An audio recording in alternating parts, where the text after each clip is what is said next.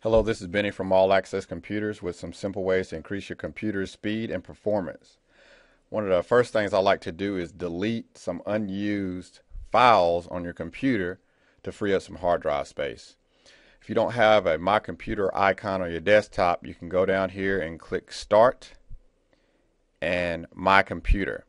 If you would like a My Computer icon on your desktop, just right click it and say Show to Desktop. Alright. Double click this.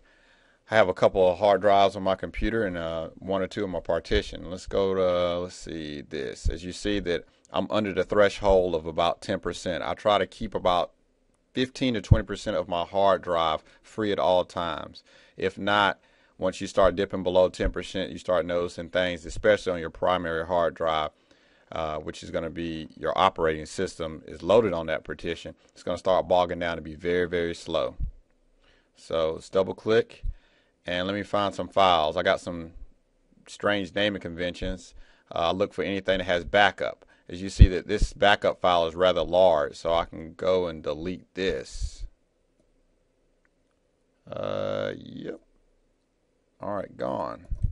We step back, click on this and see some stats. It's not completely gone because we gotta go over here to your recycling bin and click empty recycling bin. Yes, we're going to permanently delete these files.